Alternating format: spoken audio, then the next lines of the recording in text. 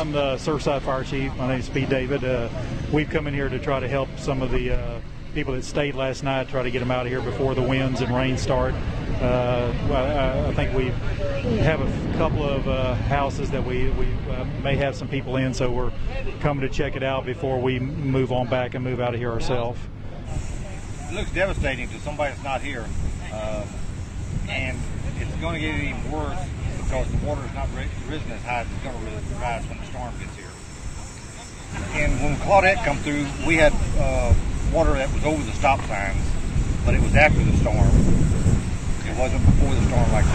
Yeah, he's in the back of the truck. He's going to come out because of the water.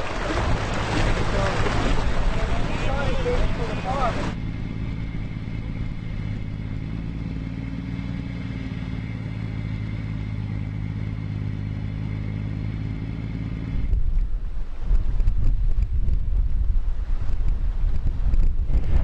I don't think it's up to the Claudette level yet, but I'm sure it's up to where water we had in Francis. So, but I'm sure we'll see a lot more before the day is over with.